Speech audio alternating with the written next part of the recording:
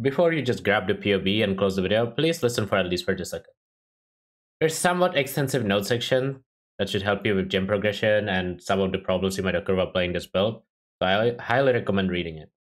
Secondly, there are multiple trees available at the toolbar at the bottom that you can switch between to know how your progression should look like. Please consider subscribing to this channel for daily Gauntlet updates during the upcoming event. Now that we got that out of the way, let's dive into the POB a little more in depth. This Gauntlet is a lot harder than Gauntlets in the past, so I heavily optimized the early game for survival. We start by traveling through life on Marauder, which gives us flat armor, which should help with Act 1 quite considerably, as flat armor is a very strong stat. After you reach Warrior's Blood, you should grab Versatility, which allows the use of Frostblink, grab Heart of Warrior for some life, and then Diamond Skin. After that, you will continue all the way through Butchery, to Barbarism, through Resolute Technique. The things you need to know in Act 1 are the things in these nodes. So I would start by muling on a duelist, killing Hillock, checking vendors, and you try to obtain some gear with links, rings, and a rustic sash.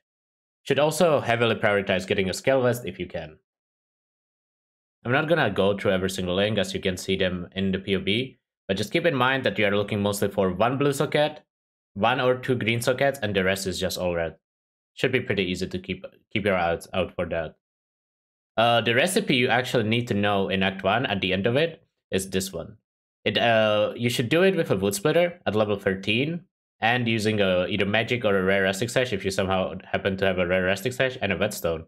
Gives you a weapon that's good enough to absolutely obliterate Marvel, even with the lack of damage nodes we have. Marauder leveling in this Gauntlet is going to be one of the safest of any class, just because you get a lot of life, resist, armor, and once we actually get to normal lab and we click Unbreakable and get a decent body armor, we also have really good elemental damage mitigation, which is just way better than any other class will have, as if your main concern is survival. I often get asked when people should do Wildwood on this build, and I think my answer is you just skip it. You skip it until you are comfortable doing it in white maps, because I don't think we benefit enough from it during the campaign, since it's very hard to actually get items with empty sockets, because the build is so socket starved, and the risk of dying in the leak mechanic is just like too high for no extra benefit. After we are done with the initial tree pathing, we go down and we pick up Harvester of Foes, Soul of Steel, Bloodless, Call to Arms, don't forget to pick this up, and Steadfast. With the Fortify Mastery, we don't no longer need to use Fortify support gems, and we can switch to Brutality. One thing that I will mention is, if you feel like you don't need Harvester of Foes, let's say you have good damage on your axe, or you just want to be as safe as possible, you could skip this to get to the life nodes faster. This is about how your skill tree should look in Act 9. And after this, you should try to aim to actually set up to be able to swap to Bone Shatter. Just to highlight a few things, what we did is we dropped Harvester of Foes, we dropped Versatility, which means you have to actually fix your Dexterity and Int, probably coming from an amulet. If your gear is really good, you can also drop Diamond Skin. Now, we want to connect through the Strength nodes, drop a few nodes there, grab Juggernaut, grab Inexorable, grab Tribal Fury with the Mastery for extra strike skill, and Reservation Master. If you are not experienced with the build, respecting the Bone Shatter can be a lot, so just make sure to double check the POB, make sure you are not missing anything important. And this notes section should also help you with what the link should be once you are entering maps. Just make sure you actually read this map part, because I think it's important enough. Keep in mind, as mentioned in the beginning of this note section, you should be on the lookout for granite flasks and for mana leech sources. I will show you in this short clip to why the granite flask is so good. Let's say we are in Act 10 and we are trying to get a decent weapon to use for early maps. What we need to do is find a weapon, or ultra weapon, or use a Screaming Essence of Contempt to get a tier 3 or tier 4 Flatfist. From here, the weapon can be magic or rare, doesn't really matter, and we can do the granite flask recipe. So the way we do it is use a granite flask, an augmentation, and a weapon that already has a flat fist roll, and you get flat fist roll of 1 tier higher. As you can see, we are upgrading from tier 4 to tier 3.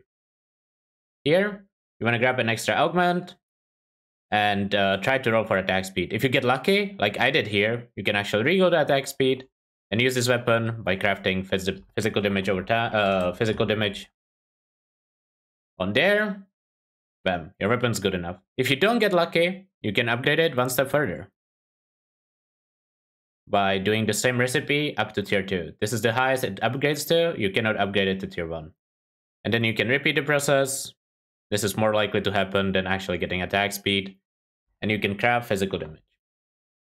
If you got lucky with Betrayal, you might also be able to craft physical damage and impale chance, but it is a lot more expensive. But it is a better craft.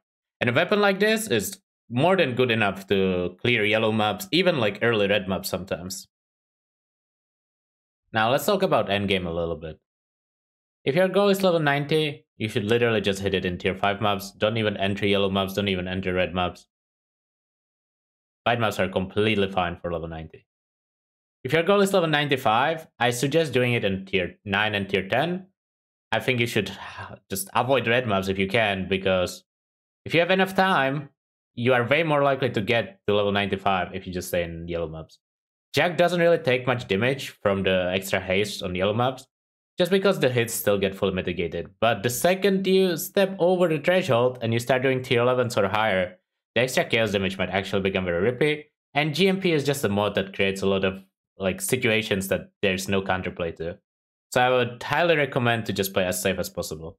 When it comes to what league mechanics you want to farm, the answer is most likely just going to be the classic SSF answer, Betrayal, and Expedition. When it comes to skill tree, I know a lot of people actually rush Precise Technique on a Jag, but I highly recommend not rushing it until you actually have enough gear after doing your level 90 rock.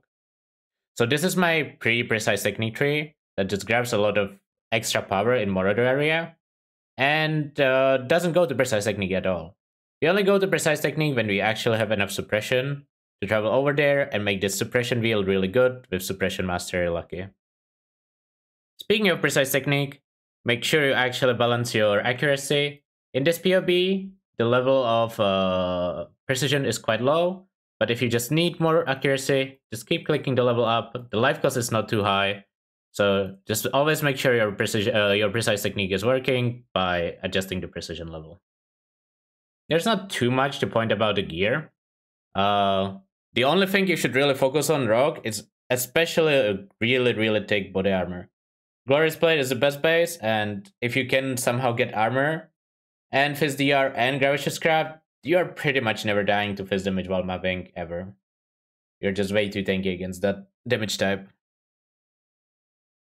The only other item that I feel like is worth mentioning because it's specifically different from the usual gear that you could normally see is Torment Essence boots. You could also do it on a belt, and the idea here is to actually get 100% avoid shock combined with the implicit and these nodes at thick skin, so we can switch our Pantheon from Garukan to Relakesh, which prevents us just randomly dying to bleed. Even though Jag is not weak against bleed, it's still something that you have to pay a lot of attention to actually not die to it. If your goal is to just level as high as possible, you don't actually need this good of a gear. Just make sure your chaos stress is actually capped, and otherwise you just need life, armor, nothing special really. If you want to play tinctures, I would suggest using all damage can shock tincture and replacing your Quicksilver Flask with it. It's significant amount of damage, but it also requires you to use a suffix to actually get chance to shock.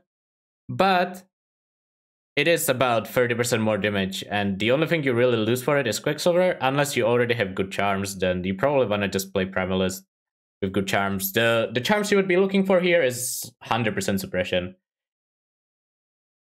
I hope that covers pretty much all the basic things. Just if you have any questions, make sure to ask either in YouTube comments, but ideally on my Twitch, since I will be streaming Gauntlet all day, and I probably won't have much time to actually read the YouTube comments. Make sure to check the notes section, make sure to check the leveling trees, and I'll see you guys next time. Remember, try to die less than Ziz does.